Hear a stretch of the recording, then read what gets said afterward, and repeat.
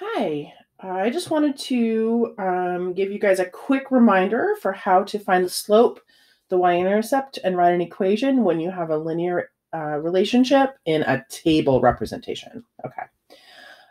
So the first thing we're going to do is slope. Remember that slope is m, which is change in y, divided by change in x. The y is going up by 1. This is your change in y. And I know it's y, so it's change in y. It's going up by 1 every time.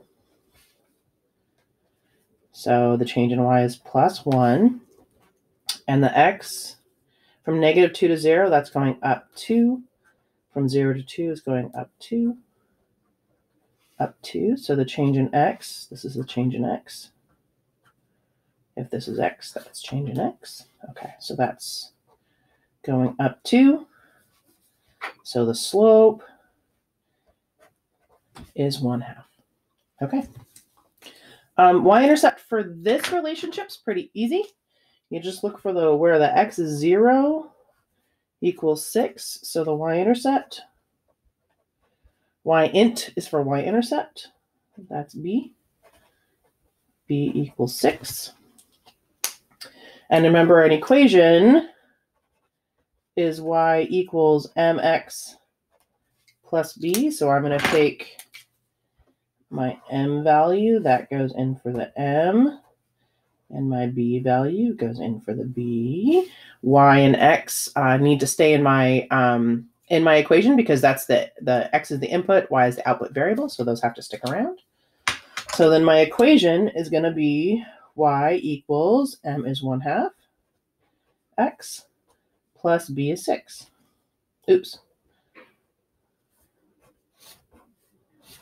In this activity, the first thing you're going to do is practice finding slope from a table. The second thing you're going to do is practice finding y-intercept. And then the third thing you're going to do is put both those skills together and find the equation.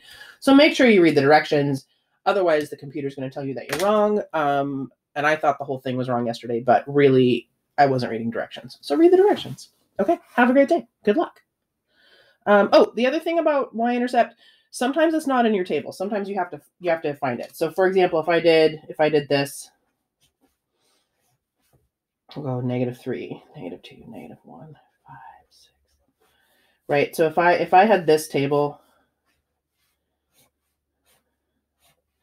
x equals 0. Oop, you can't see it. If I had this table, x equals 0 is not here, but I could extend my table. Just extend the pattern. That's your y-intercept. So sometimes you have to extend the pattern.